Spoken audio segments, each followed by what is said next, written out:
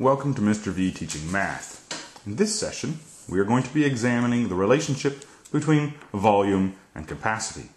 These are very closely related. Volume is the measurement of how much space something takes up, while capacity is the measurement of how much something holds, which are almost the same thing. However, when we are looking at the metric conversions between the volume and the capacity units, there are some differences. And if anyone out there has a great way to remember this, I'd be happy to hear it in your comments. 1 centimeter cubed will equal 1 milliliter.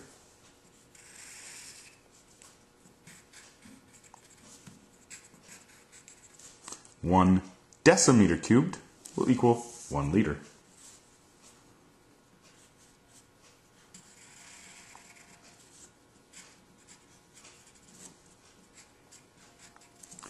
One meter cubed will equal 1 kiloliter.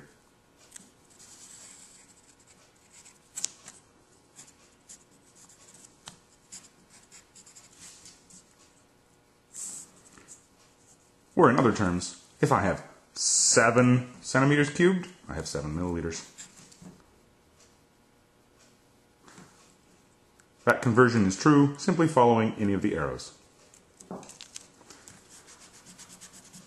One way that I find somewhat useful in helping me remember this is if we remember our conversions from earlier, when converting within volume, if I take 1.2 here, and I convert from here, remember that I must move the decimal 3 spaces. This becomes 0.0012. Over here, there is no exponent.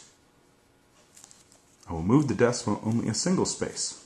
If this is 1.2, as my arrow indicates, that these are equal, and I only move the decimal 1 space each time, you will see that these match. I find that somewhat useful in helping remember this connection. Unfortunately, I do not have any other easy ways to memorize or remember this connection. And that is a review of how volume and capacity are connected. Welcome to Mr. V Teaching Math. In this session, we will be looking at how volume and capacity are connected to mass in the metric conversion system. While volume and capacity connect in a relatively simple fashion and is always true, the connection to mass is not. In fact, the connection to mass only occurs when you are dealing with water, which is at 4 degrees Celsius. If you use a substance other than water, of course, the amount of mass in a given capacity or volume will change. If the temperature changes, that object will either contract or expand, again changing the capacity and volume. So in reality, I am not certain how useful this connection really is. It does exist, and it's something that we are required to teach. However, it is nowhere near as valuable as knowing the connection between these two sections. The connection is somewhat similar as the connection between volume and capacity. 1 milliliter of water at 4 degrees Celsius will weigh 1 gram.